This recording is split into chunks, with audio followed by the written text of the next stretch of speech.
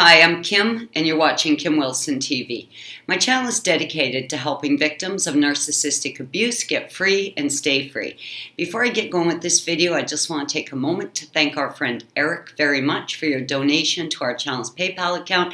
And I just want to quickly introduce you to our new foster baby. Yes, this is Maddie, and Maddie was found in the street. She's now 12 weeks old, but she was found at about 4 weeks old, wandering in the streets here in Mexico, and she was at the vets for a while, and we are fostering her until a permanent home can be found.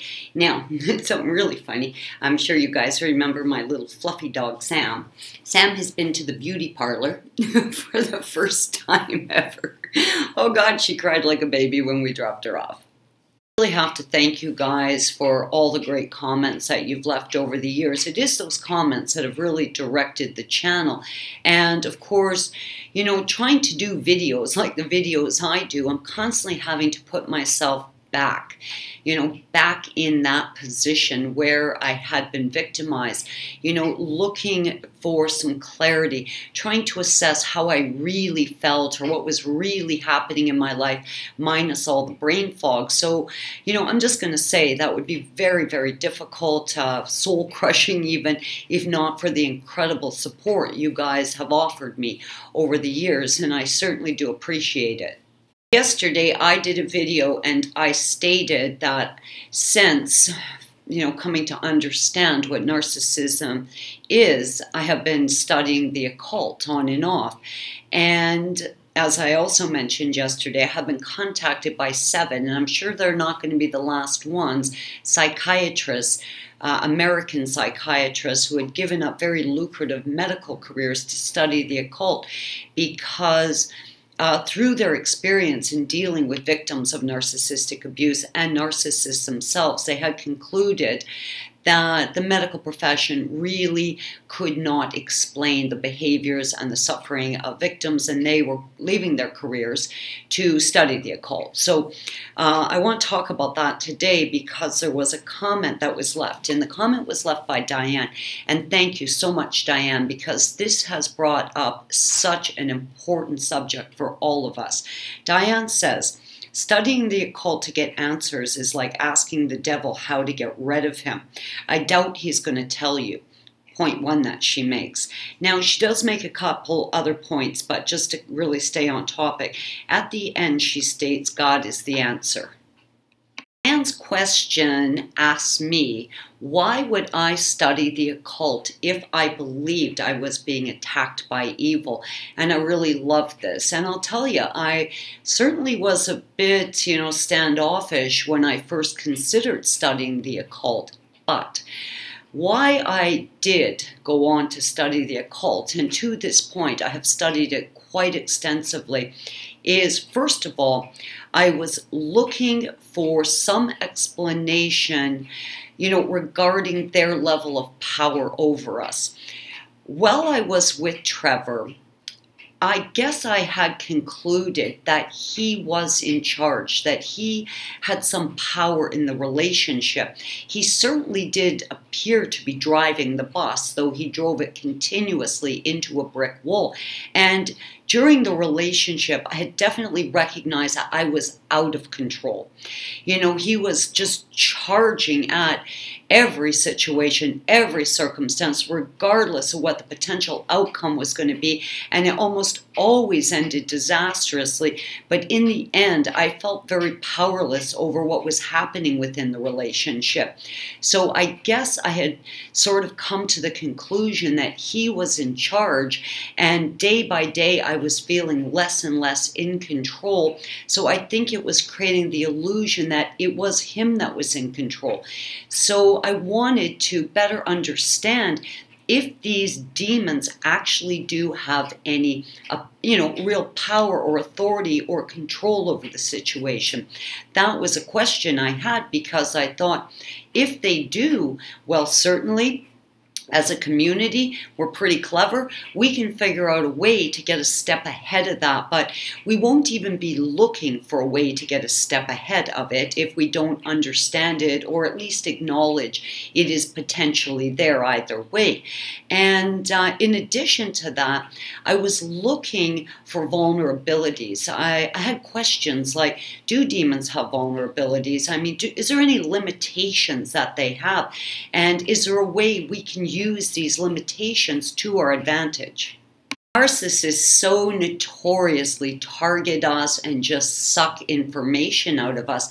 They want to know everything about us. They appear to be absolutely captivated by us. But what they're actually doing is gathering information to mirror us, information that will later be used against us. So I thought to myself, if there's information out there about demons that we can use to ward off, further injection into our lives, or we can ward off future attacks, or we can keep ourselves safe if we are stuck in these narcissistic relationships, I thought, why not? Let's go to the source and see what they got to say. What I discovered is that demons really do not have any power or authority over us until something happens. And this something that has to happen really does fall back now, not on their strength, but on their weakness, on their vulnerabilities, and the limitations that, well, demons have to comply with. And demons most certainly do have limitations. In fact, there are two that really stand out. And if you understand these two limitations that all narcissists, all demons are bound by, you are going to be able to spot a potential attack well in advance. You're going to be able to protect yourself when you are in the grip of a narcissistic relationship. Or if you're trying to plan your exit strategy out of the relationship, I really think knowing these two things is paramount to victims keeping themselves safe. Now, one of the very real limitations that a narcissist has is a narcissist is enslaved to what I call the narcissistic hamster wheel. They get in the hamster wheel and they must run it. They must continue to run it. They never get to stop. They never get off. They are very much enslaved to this cycle of idealization, devaluing, dumping, discard, and around they go again. Now, for victims who have been with a narcissist for a long time, and I was only with Trevor for 5 years, but I saw this over and over again, the narcissist will repeat this cycle with the same victim, or they will go find a new victim, or they will recruit a member of the narc harem for emergency supply. But either way, they are absolutely bound, damned, and condemned to repeating this cycle over and over and over again. To understand that narcissists are enslaved to the narcissistic hamster wheel, man, oh man, did I find this liberating. I mean, exciting. It was one of those aspects of narcissistic abuse. When you come across something like this, man, I was feeling pretty good, because I think for a lot of victims, we get this feeling like, the narc is going to dump us. We are going to be wallowing in misery, brokenhearted, sad. We're going to be alone. And the narc has, just skipped off onto the new victim, and they're, living this happy life. They've met someone new, someone better than us, which makes us feel even worse. And, they've just skipped off to have this wonderful life. And that is absolutely a lie. It is us who are set free, not them. They are condemned, damned to just keep running this hamster wheel. That's all they've done, is they've just started the cycle again. They cannot get off the hamster wheel, not ever. They will continue to run it, very much enslaved to it, where we actually get to walk away. It is us who walks away, not them. And discovering this through researching the occult was incredibly liberating to me, because it certainly didn't feel that way. It looked like me who was stuck. It looked like it was him that was going off to have a good life. Wrong is the exact polar opposite. We walk away with our free will intact, with the ability to create any number of possibilities in our life. Not them. They are stuck forever running that hamster wheel. Victims certainly do identify when the relationship is coming apart that someone's going to be skipping off to have a good time and someone else is going to be left behind wallowing in misery. And of course, for all of us, we believe we're the ones left behind wallowing in misery, and that is simply not the case. They are completely enslaved. They have to just keep repeating this cycle. It is us who gets to walk away with our free will, with possibilities not yet realized. It's us that have possibilities, opportunities, and all these wonderful things can happen for us if we let them, not for them. Nothing is going to change for them. They are forever on that hamster wheel. And I got to tell you, wow, did I feel great coming to understand this. Another vulnerability, another limitation that a narcissist has is, well, quite simply, a demon cannot attack you without you giving it permission.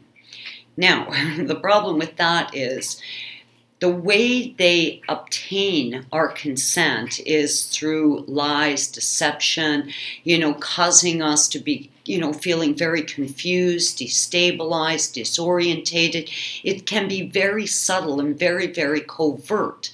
Now, I'm just going to tell you a quick story. You guys know Trevor and I lived together in Trevor's house of pain. Trevor didn't own the house of pain. Trevor is a bum.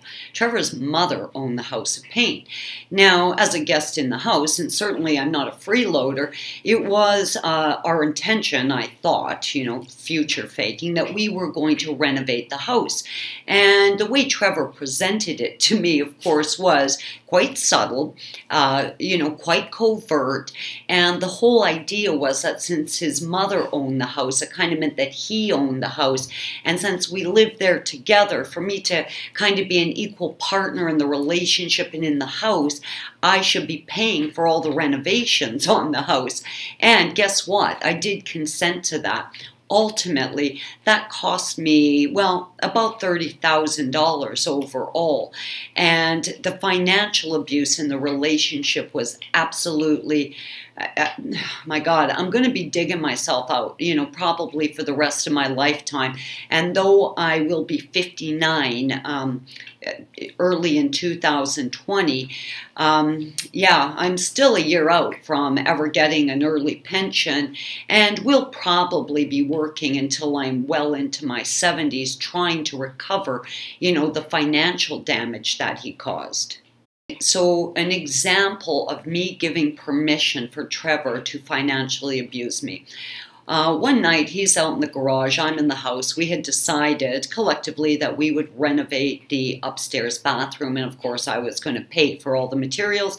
He was going to do the labor, and I was going to pay for all the materials. Okay, so we go out and we buy tiles. The tiles about $3,000, and the tiles are all out in the garage. And one night he's out there, I'm in the house, he comes out and he says, "Hey, come take a look at this.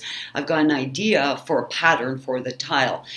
He was thinking floor to ceiling. I go out, I take a look. What I saw was, I can't even tell you. Trevor is a fairly skilled tile setter, and Trevor does have a fairly respectable sense of aesthetics. He had this tile laid out on the floor in a way I cannot even describe to you. It was so horrendously, brutally ugly. The pattern was going in every bloody direction, as it was. I hated the color of the tile. I thought it was a really bad choice, but didn't want to argue with it. He's got this pattern laid out, so he's got to cut a million cuts. And throughout the body of the tile job, there's going to be a million cut edges, like raw edges. I'm just like, oh my God, I couldn't believe what I was seeing. I was in absolute, utter shock. In fact, yeah, I didn't know what to say, and I didn't want to become reactive. I had just spent $3,000 on these tiles. I just felt sick. I didn't want to argue with him. I didn't want to start any kind of fight with him. It had been a couple of days of calm, probably because I had spent the $3,000 on the tiles. So I just said, you know, okay, whatever you think. I gave consent. I then went in and went to bed. Now I say to him the next morning when he's dropped me off at work, you know, why don't we talk about those tiles when I get home? Because, I mean, I've got to say something, you know. But, okay, I've already given consent. Oh, God, I'm getting all flustered just talking about it. So anyways, he picks me up from work that night. He's all excited, narc smirk on his face. He's already done the tile job. It was beyond horrendous. I mean, it looked more like vandalism in the bathroom than a home renovation. I mean, truly, it looked like vandalism. I had no words. I was absolutely stupefied. I thought, oh my God, what are we going to do? I mean, it truly was bad. So anyways, his mother comes over a couple nights later. She says, how's the bathroom? I said, you know, you got to go look yourself. She screams when she's in there. She comes out like, what the heck happened in there? I said, yeah, I don't know. So we get Trevor, we sit him down, we explain to Trevor that that tile has got to come off the wall, and reminded him that he's got a better sense of aesthetic than that. You know, he's able to lay tile much better than that, and what he had done was certainly not acceptable. I mean, she owned the house, and she recognized it as vandalism. I was paying for it. I recognized it as vandalism. So ultimately what happened is well, I helped. We had to get that tile off the wall. We had to smack it all off. And I had to go buy another $3,000 worth of tile. So what had happened there, and of course he's narc smirking all the while, because he'd asked me, you know, really up front, hey, look at this mess. I'm about to financially abuse you. You know, will you give me permission? Which I did. And just in that one, you know, 1 week project that cost me $6,000, to which I fully consented. I've got a lot more to say about this subject, but this video is getting kind of long, so I'm going to cut it off now, and I think what I'll do is the second part, okay? I'm Kim. You're watching Kim Wilson TV. I hope you're having a great narc-free day, and I'll see you guys in a few minutes in part 2.